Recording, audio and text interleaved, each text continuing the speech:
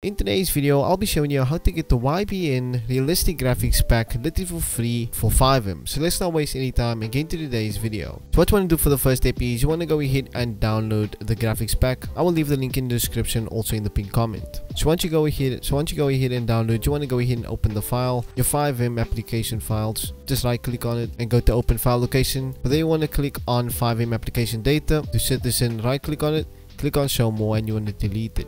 Then you just want to go ahead and drag the citizens back over. Once you're done with that, you want to go ahead and click on mods. Go ahead and delete your mods, and you want to drag over the mods folder. Then once you're done with that, what you want to do is you want to head over to this PC and you want to find your GTA 5 application folder.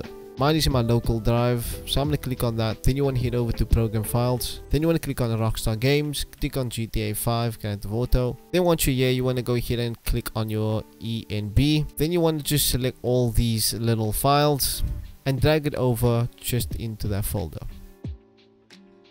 And once you're done with that, what you want to do is you want to open up your FiveM. Once you open up your FiveM, you want to head over to the settings. You can just copy all my settings. So head over to the graphics settings. You want to follow all these settings. VSync, please put that off. Now my settings are a bit higher, but you can just go wherever your PC is. So I'm putting mine on high, and normal. A lot of these settings are on the highest. So what I would suggest doing if you have a low-end PC, just put all of them on low. Also resolution plays a big part. Put it on 1080p as well. But anyway, if you found this video helpful, please give it a like. Also subscribe to the channel for more tips and tricks just like this. Anyway, I'll see you in the next video.